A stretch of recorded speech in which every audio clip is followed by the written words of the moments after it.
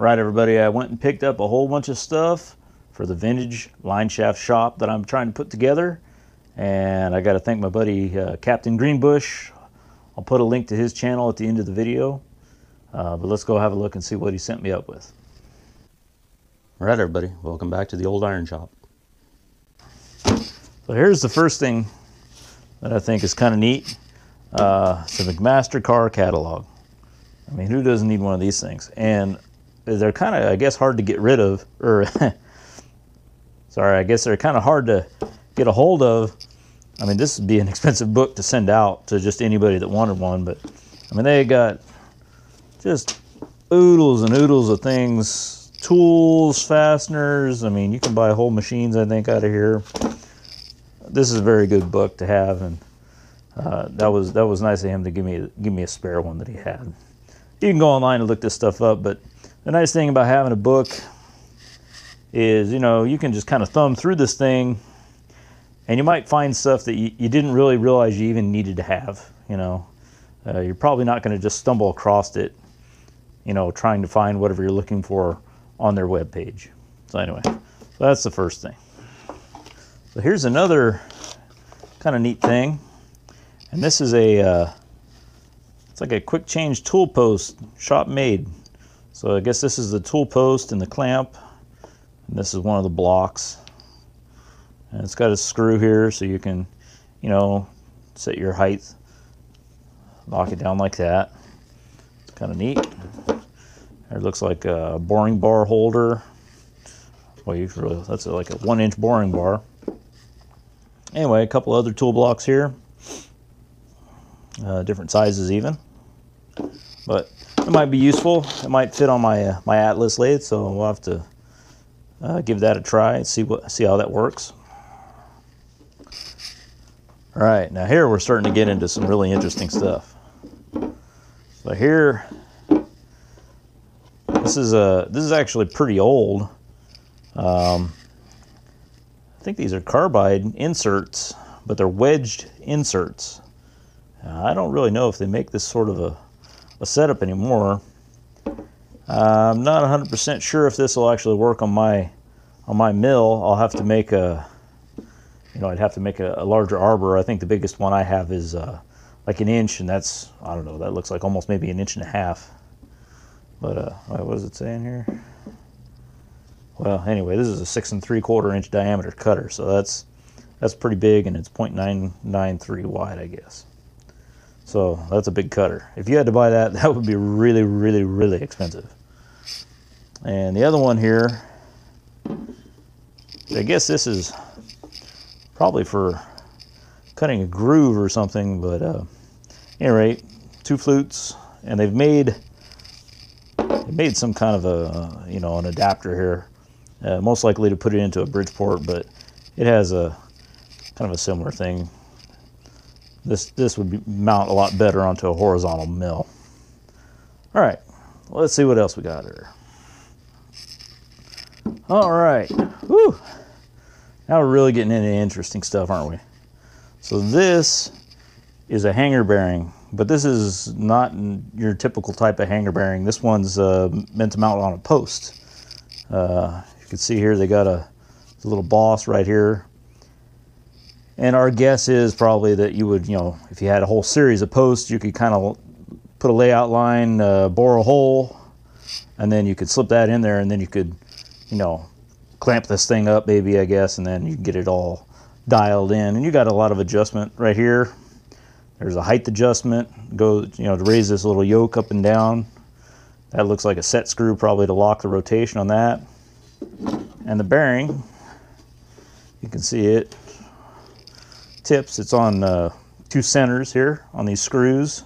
And you can adjust that this way, and of course it, you know, will self-align in that direction very easily. So this here, it says 1 3/4 inches. So this is a pretty good sized shaft you could put into this thing. So I plan to take this one here and make reproductions of it. I think this would be a pretty good way for me to run probably a lot of my shop off of this sort of a hanger. But give me 1 second here, I got something else. All right. Here's another pretty nice hanger bearing, and not sure exactly what size that is. That's probably well, at least an inch. There's a 3 on this bearing block here. So this is kind of neat. You have this piece right here that you can remove, which is nice because that allows you access to you know, take your shaft down, or you know, maybe when you're even installing it, you could put all the pulleys together on it and then place it in there instead of trying to slide the whole shaft through all the bearings and trying to get it lined up that way. So that makes, you know, for maintenance and things like that, you know, that's a really nice feature. A lot of them are just solid. Another interesting thing, these screws right here for adjustment, these are actually cast. So that's kind of interesting. You don't see, you know, cast threads are not a very common thing, and they're not perfect, that's for sure, but hey, they did the job all them years. And I believe this one is a ring oiled. Take this block out of here. Take this out. Yeah, see? So these rings, when the shaft is spinning, you can see in the top there's notches cut out. So there'll be a reservoir of oil in there. And these rings will just sort of tumble along on the top of the shaft, and it'll draw oil up on top of the shaft, and then that's how the bearings get lubricated. So that'll be kind of an interesting casting project here. And this area actually is a very simple piece right here. That may not even really require any fancy stuff. Might fill that, I guess, maybe a little bit. Or I guess we could just leave it cast and just retouch it with a drill. Actually, that's pretty spherical. They may have used a ball mill or something maybe there. I'm not sure. Anyway, let's see. Oh, here, we got a size written on there. That is, it says 1 3/16. So there we go. It's interesting that shafting like this is usually not right on a size. It's they're always in like 16ths. You know, there's always either a little under or over the inch for some reason. And I'm sure somebody out there knows, but maybe they could explain that to me why. All right, we've got some more. Let's go get the next piece. All right, guys, here's a really nice wooden flat belt pulley. Wooden ones, that's probably going back into the 1800s. Later on, you know, they started making cast iron ones, and then even that, you know, because light is a good thing as far as most of this goes usually, and some of them they even have like where the rim is made out of sheet metal and it's riveted on to a cast iron hub. Anyway, the neat thing about this one is this whole section right here, this is cast. And it says 3. I guess that must be 3 inches, or made to go onto the outside. But this is something that I could take and I can recast this piece, and I could build my own wheels any size I need, as long as it's, you know, at least as big as this is, right? So if I need to make pretty good size ones, that's a pretty good size, you know, bearing, or you know, that could clamp straight to a shaft, I suppose. Probably I'm not gonna clamp straight to a shaft that big, but you know, I could turn up something, and there's spots here for some set screws, one on each side. So this one has got damage to it though. It's missing some wood over here, there, another big chunk missing right there. But the good thing is, you know, it's not a complicated thing really. And the way this is built, it tells the whole story for me, so it makes a very good example of what a guy would need to make. So I've got at least one more piece here. Let me go grab that.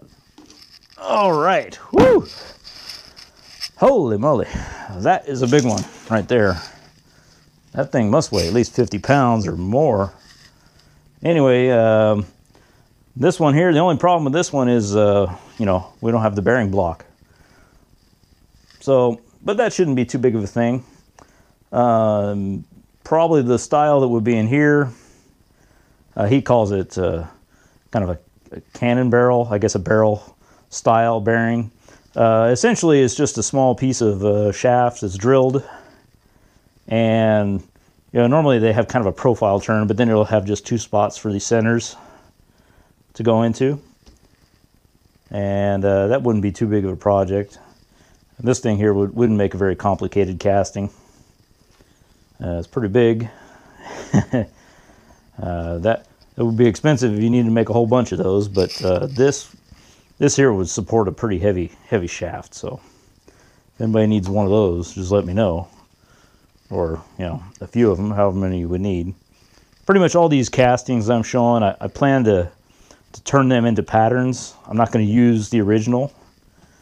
It's getting harder and harder to find these things. I mean, you can find them. Here I am with some, right? But every year this stuff is getting scrapped, and the competition for guys like me that are trying to, put together a shop that uses one, there's only so much out there in circulation. So I want to try to put some extra ones back into circulation to make up what's been lost over the years. Right, everybody, I hope you all found that interesting. If anybody wants any of these reproduction castings that I'm making, please get a hold of me. It's a lot easier for me to make up a big batch of them, and then we can dole them around. Anyway, if you want to support the shop, please check out my Patreon and watch the rest of the videos that I got showing up here at the bottom.